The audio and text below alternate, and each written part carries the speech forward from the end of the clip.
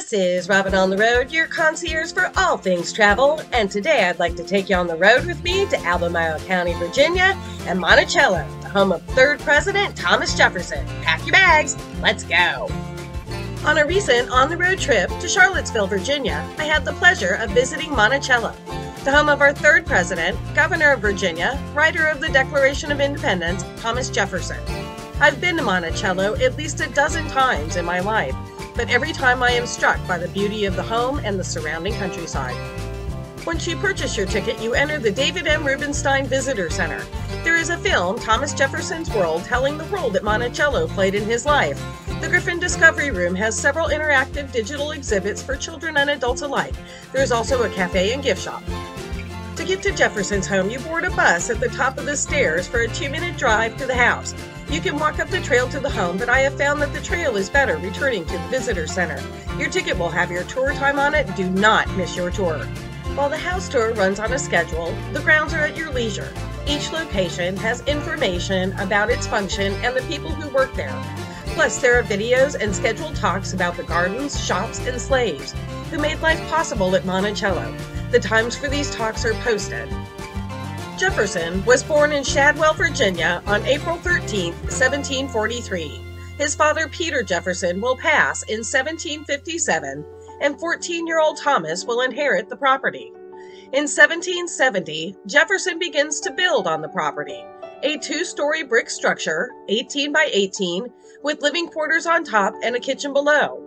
And it is here, in 1772, he will bring his wife, 23-year-old Martha Wells Skelton. And it is also here where he will begin to plan and build the first version of Monticello. A man of the Enlightenment, Jefferson has a passion for architecture. He will call Italian architect Andrea Palladio's The 4 Books of Architecture his architectural Bible. From the small house that is now the South Pavilion, Jefferson will build and change Monticello for most of his life. The Jeffersons will have 6 children, but only 2 that will live to adulthood. And it's after the birth of their 6th child, Lucy, that Martha Jefferson will pass in 1782. Before dying, she makes Jefferson promise that he will never marry again, a promise he will keep. Jefferson is devastated by the loss of his beloved wife. His daughter Lucy will die 2 years later. Paralyzed by his grief, in 1784, Jefferson will accept a post from Congress to Paris. First as trade minister, then minister to France. Jefferson will fall in love with European architecture, and the Monticello you see today is the result of that trip. Jefferson will take his eldest daughter Patsy and 19-year-old slave James Hemmings, whom he hoped would learn how to cook French cuisine. Later, they will be joined by his daughter, 6-year-old Polly, and 14-year-old slave Sally Hemmings. The Hemmings family had been inherited by Jefferson from his father-in-law, John Wales, who had fathered 6 children with Elizabeth Hemmings, making them half-brothers and sisters to his wife Martha. Sally is one of these children and seems to have resembled Martha. Had James and Sally Hemmings stayed in Paris, they would have been free. However, before his return, Jefferson will have a guarantee with both. James will return to teach the French style of cooking to his brother Peter in the kitchen at Monticello. He will officially be freed in 1796, only to commit suicide in 1801. Sally, possibly pregnant, will make a guarantee with Jefferson, not for her own freedom, but for that of the children that she will bear him. They will have at least 6 children, with 4 growing into adulthood. What Sally negotiates for herself are special privileges. She takes care of Jefferson's room, sews, and most important, raises her children. The relationship does not go unnoticed, and the term concubine will be used to describe her. Is it possible that Jefferson was in love with an African-American woman? Historians and descendants of Jefferson and Sally Hemmings have varying opinions on the relationship, but one thing is clear: Sally and her children were owned by Thomas Jefferson. Today, Sally's story is told as part of the Getting Word Oral History Project, began in 1993 and still ongoing.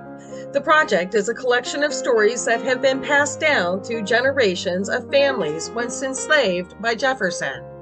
The Hemmings, Fawcett, Gillette, Granger, Hearn, Coleman, Henderson, Shelton, and many more are part of the story of the enslaved people of Monticello. Sally's own story comes to Monticello from her children that she had with Thomas Jefferson. By embracing the history of the enslaved men and women, Monticello is able to give a much better glimpse into what life was like for these men and women.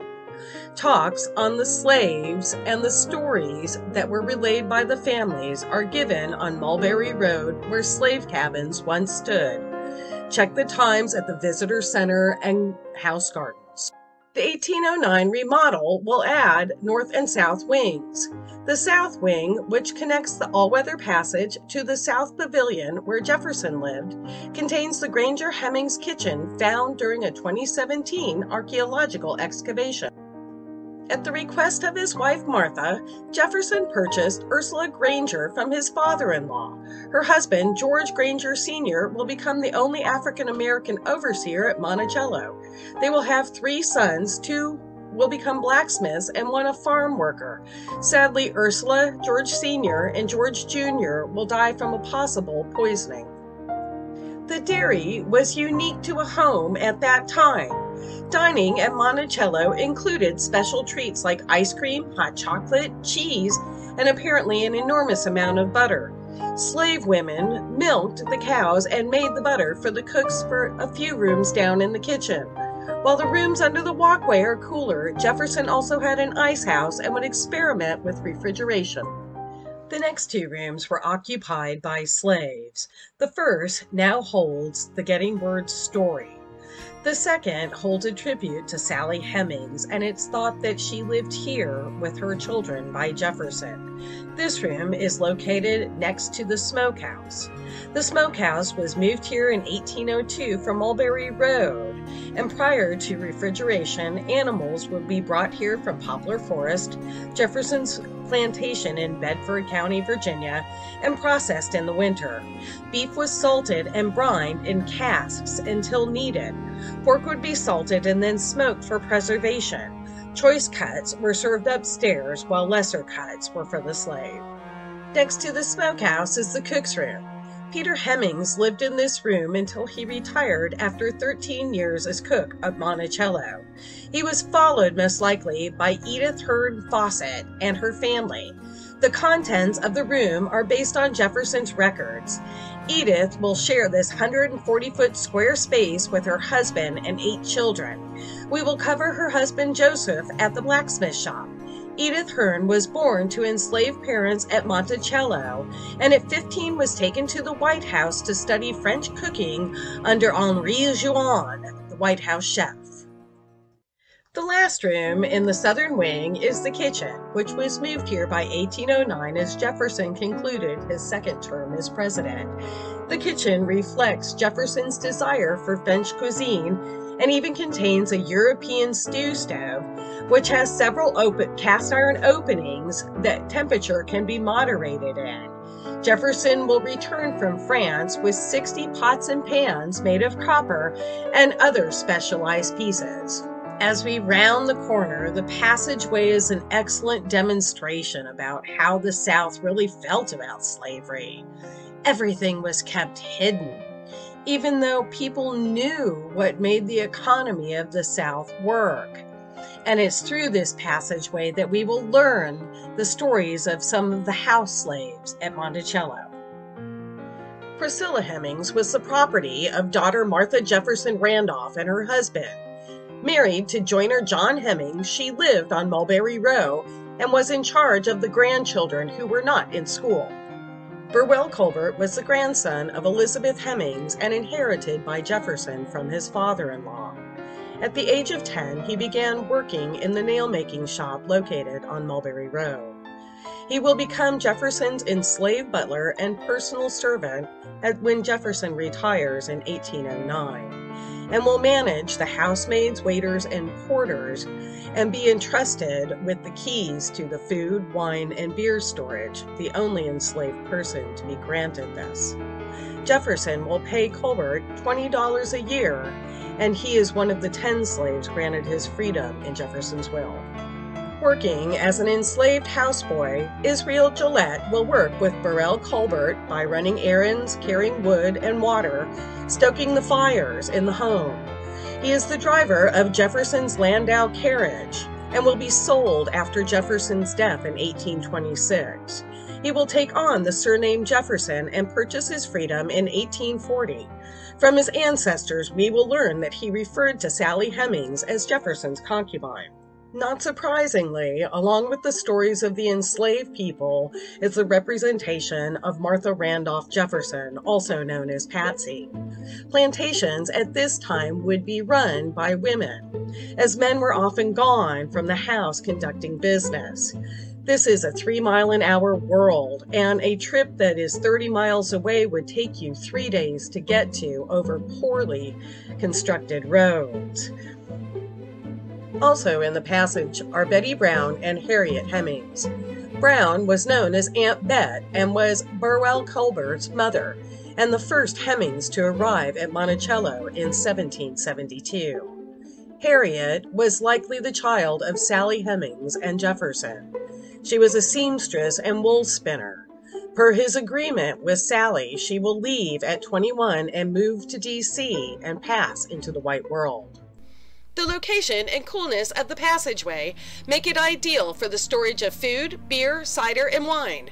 Beer had been produced by Jefferson's wife, but in 1812, Captain Joseph Miller, a captured redcoat and British brewer, was brought to Monticello and produced ale, a more alcoholic form of beer.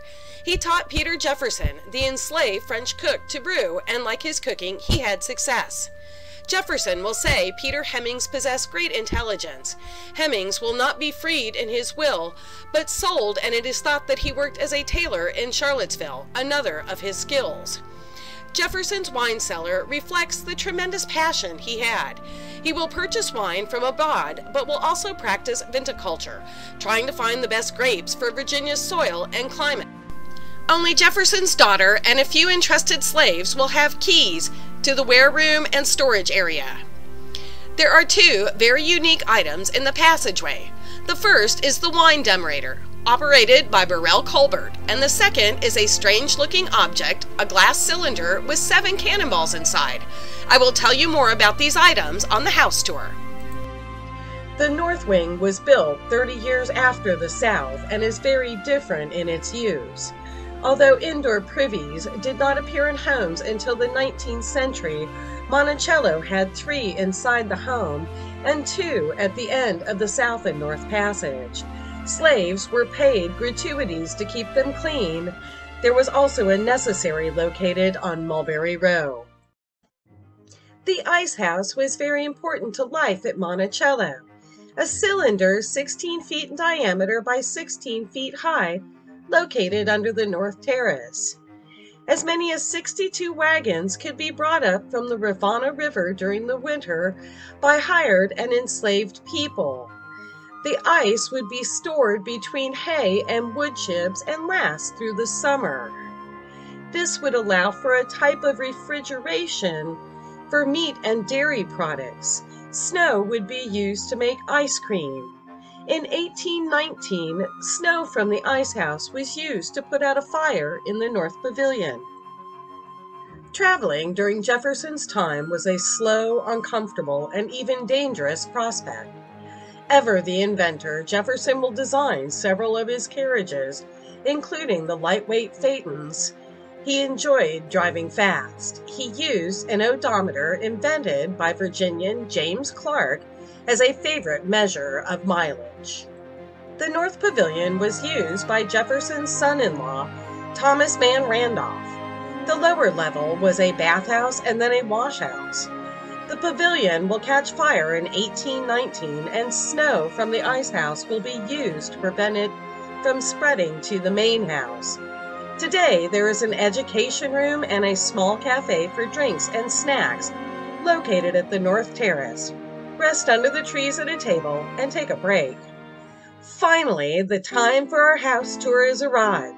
Line up outside the front of the house where the bus dropped you off. The Monticello you see today looks nothing like Jefferson's original.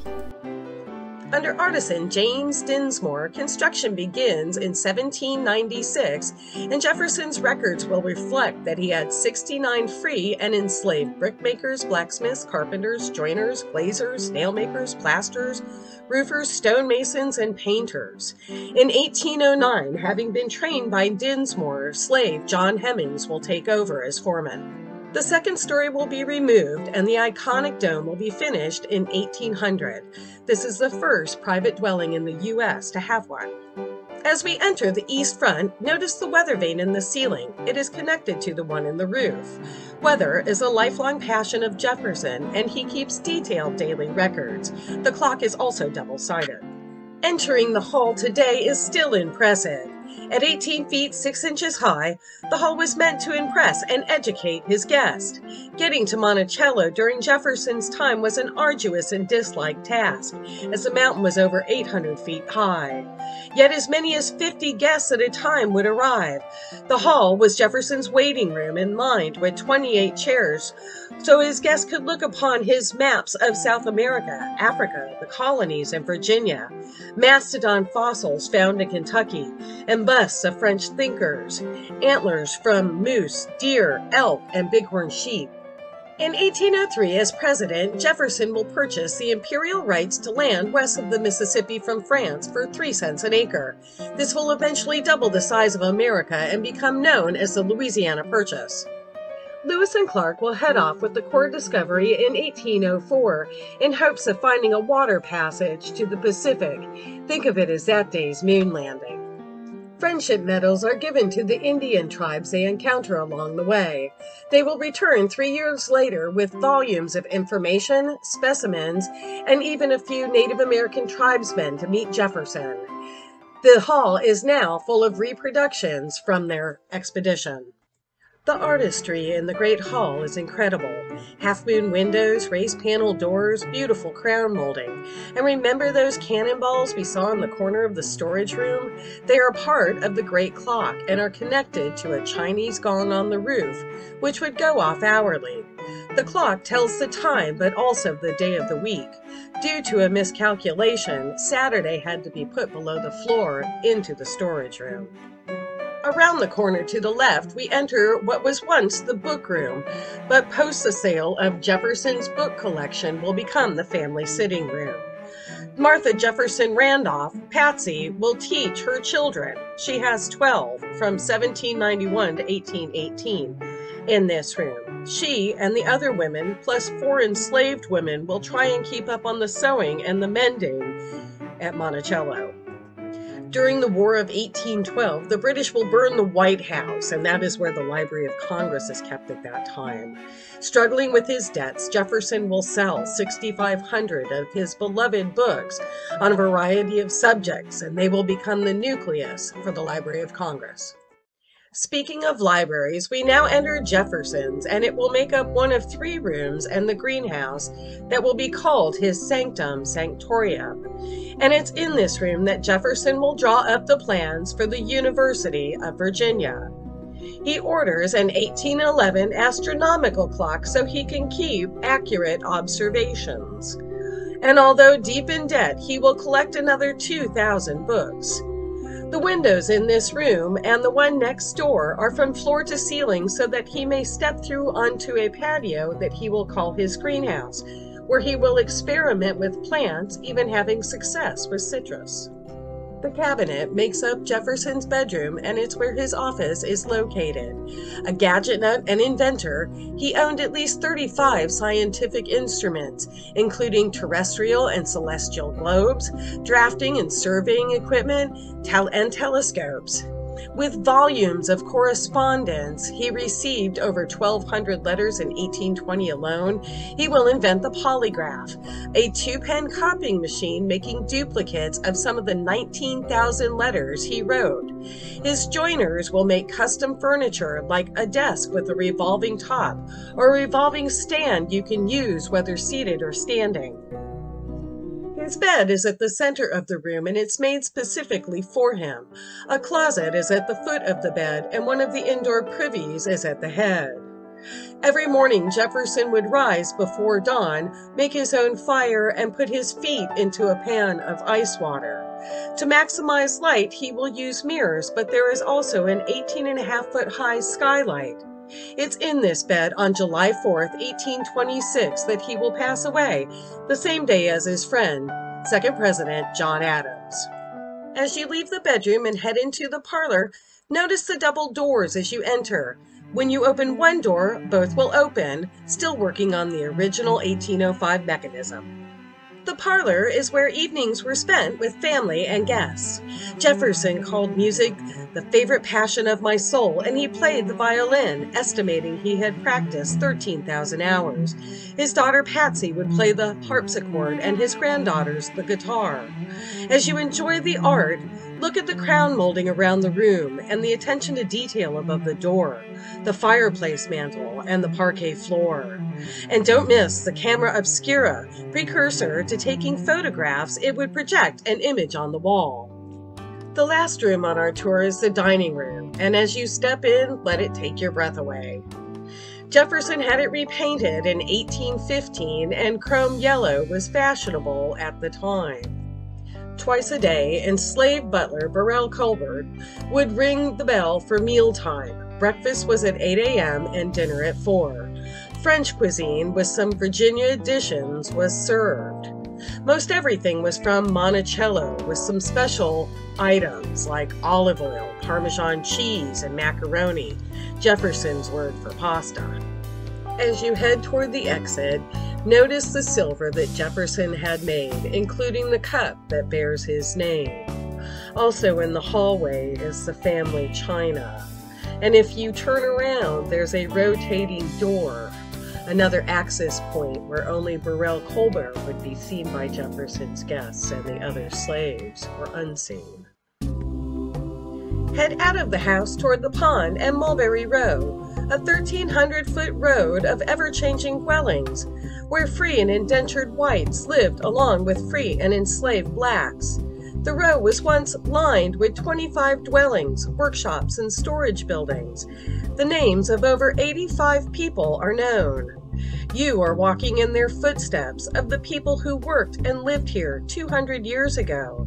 Remains of 4 original structures and some created hint at their life. It is the product of more than 50 years of archaeology and study. I will walk Mulberry Road from east to west, making the first building we encounter the stable. Like Monticello itself, the stable will undergo at least 3 remodels. Consider a horse during Jefferson's time like your car today. Jefferson had a passion for horses and will find solace in their company after the death of his wife. He was a fearless rider, and almost up until the day he died, he will ride his property, his 5,000 acres, every day. His passion will carry over into breeding, using English bloodlines and Virginia horses. Sadly, during the Revolution, the British will carry off or outright kill his horses. He was, after all, a traitor. Caring for his horses, the groomer or hostler was someone Jefferson would trust. Jefferson had grown up at Shadwell with Jupiter, and he became his property when both men turned 21. Jupiter will make Jefferson angrier than the grandchildren had ever seen him before or after, over who should ride a horse, but in the end Jefferson will agree with him. After his death, Wormley Hughes, grandson of Elizabeth Hemmings, will take over as head groom. Besides his beloved horses, the thing to remember is Monticello was a farm. Lacking in machinery, it relied on human and animal labor. Caring for all these animals must have been a full-time job, plus the animals who were raised for food and milk. Travel at this time was a difficult task. There were few roads, and the existing ones were often of poor condition. Yet life went on. Goods needed to reach markets, and items not produced on the plantation purchased. Wagoneers were the semi-truck drivers of their day. Although slaves, they had autonomy on the road, even carrying money. Slave families were usually kept together on plantations because you would not run away and leave your family, and you would return home to them. The next location on Mulberry Road were slave quarters. At one time, there was a large building that would house several families, but after a fire and as times changed, single-family dwellings were built. John Hemmings most likely built slave quarters TR&S, and they will house individual Hemming family units, including Sally and her children. Because of his status and skills, John Hemmings earned a living. He and his wife Priscilla enjoyed a better living than most of the slaves, and their house reflects that. He could read and write, and Jefferson allowed for Bible reading and Christianity. The enslaved on Mulberry Road were skilled workers, and many made money on their skills, like John Hemmings. But for unskilled laborers, living conditions were harsh. Slavery at Monticello tours begin at the Hemmings cabin. In his life, Jefferson inherited 187 slaves, purchased fewer than 20 mainly because of marriage, sold 110 enslaved, mostly due to debt. He will gift 88 enslaved, mostly as dowries, and after his death in 2 auctions, 126 men, women, and children will be sold. Beyond the livestock and crops were the weaving and textiles. During the Revolution, England conducted an embargo and cloth could not be purchased from them. Jefferson will employ enslaved women to spin cotton, hemp, and wool, and weavers to make it into cloth. His only surviving daughter by Sally Hemmings, Harriet, learns the textile trade and enters into the white world at the age of 21 for his agreement with Sally with this skill. Enslaved children at the age of 10 will be put to work, boys making nails and girls spinning. Those who are unsuccessful will be put to work in the fields. Although the work may seem less arduous than field labor, women work 9 to 14 hours a day here. In 1811, Jefferson has a 24-spindle spinning jenny built, and it will work like 24 spinning wheels. The next dwelling on Mulberry Road was a slave cabin, and the building next to that was a wash house until it was moved to the South Pavilion cellar in 1809. A stone house was built there to house a slave family, and today the remains of that building tell the story of the Levy family. Uriah Philip Levy was the first Jewish American to receive the rank of Commodore in the U.S. Navy. He will purchase Monticello in 1834 to preserve it. Had he not, Monticello likely would have been destroyed by time. In 1862, he will try and give the home to the government, only to be turned down. His nephew, Jefferson Monroe Levy, will gain title to the house and will sell the home and 662 acres to the newly formed Thomas Jefferson Foundation in 1923. Their dedication for nearly 90 years is why we have Monticello today. The walls of the stone house will be taken down by Uriah to form a wall around his mother's grave. This spot was the location of the original smokehouse and dairy from 1790 until 1809, when it will be moved to the newly finished South Terrace.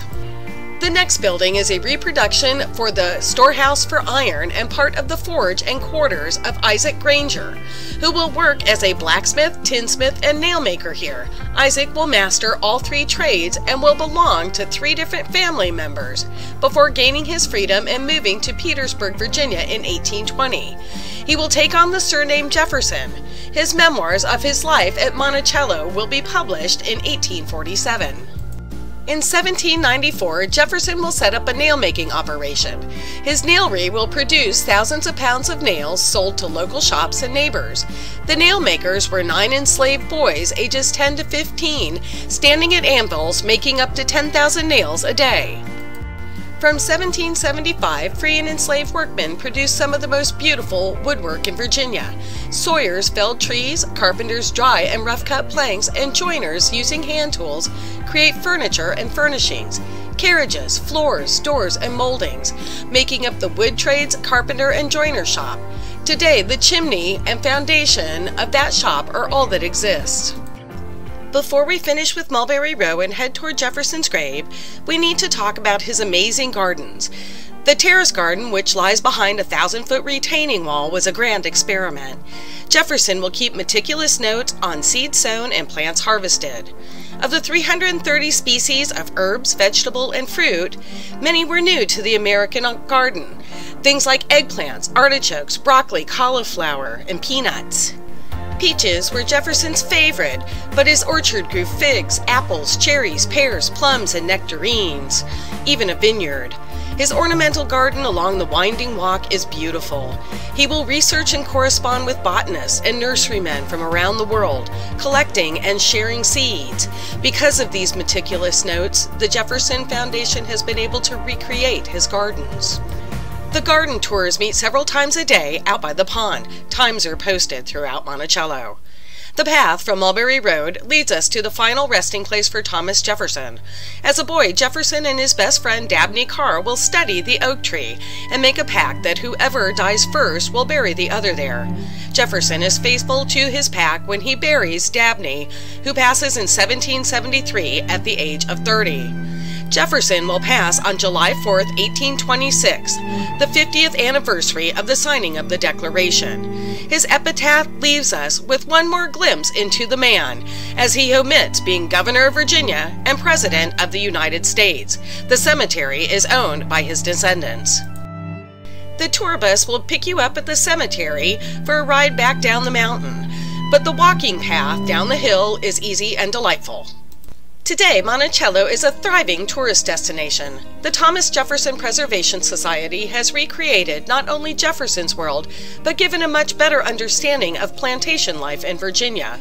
From Jefferson's extensive notes and the incredible archaeology began in 1957 that still goes on today, through recreations and the discovery of new sites, 750,000 items have been found on Mulberry Row alone, and they tell a story of a community of people whose story can also be told through the Getting Word Oral History Project began in 1993, so that the descendants of these people become more clear. And what I have found are some of the most talented, skilled, and ingenious people. Over the winter, from 2000 to 2001, archaeologists will locate an African American graveyard in the parking lot at Monticello. Originally, 20 graves were located, with 8 being children. Today, 40 graves have been confirmed, and even though we know the names of Monticello's enslaved, the identity of those buried here are unknown.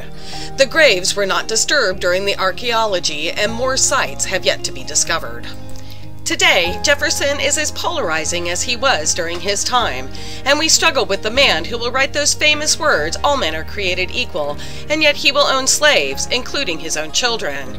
And while Jefferson was not able to live up to those words, nor the men of that time, I'd like to hope that what they did was lay down a path so that we might be a better country, a better people, and we should ask ourselves if we are living up to those words today. And if not, maybe we can view Jefferson through a broader lens, for he was an inventor, meteorologist, architect, horticulturalist, viticulturalist, writer, theologian, musician, horse breeder, botanist. His mind never stopped being curious about life, and maybe that's something we can learn from him. Things to know before you go. Monticello is open every day except Christmas and Thanksgiving, with hours running seasonally. Ticket prices at the time of this video were $32 for adult, $10 for children 12 to 18, and 12 and under is free for the self-guided tour. I have visited Monticello more than a dozen times in my life, and I can tell you that the self-guided tour is a bit disappointing. If this is your first time, pay the extra and upgrade to the behind-the-scenes day pass. I recommend a minimum of 4 hours to see the house, grounds, visitor center, movie, and exhibits. Monticello is an excellent family-friendly location with a lot of interactive and recreated history. Mobility impaired can be accommodated.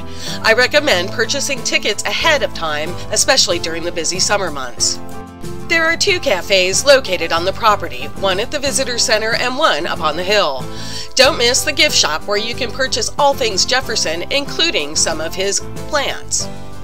For this on-the-road trip, I chose to stay at the Holiday Inn Express. It was clean, quiet, and close to Monticello. Breakfast is not included but can be purchased for under $10 when you make your reservation. Downtown Charlottesville is a closed-off street for shopping, dining, and entertainment. For this on-the-road trip, I ate at Jack Brown's, a fantastic, strictly burger and beer joint. Try the Greg Brady. If you have the time, hike the Monticello Trail up the mountain to Monticello. Stop at Michie's Tavern for fried chicken or Jefferson's Vineyard for some wine and a spectacular view. I will provide links in my description. I will also have follow-up videos on all of these places, so stay tuned. Lastly, I would like to thank you, dear traveler, for joining me on this deep dive to Monticello. I highly recommend Monticello for you and your family. You will leave with a broader perspective of what it was like to live on a plantation in Virginia at that time. Please smack that bell and subscribe to my page, and check out my latest video that I uploaded on Farmville, a great little Virginia town with wonderful shopping, food, and 2 universities. Until that time, this is Robin on the Road, your concierge for all things travel, and I hope to see you on the road again. Until then, safe travels.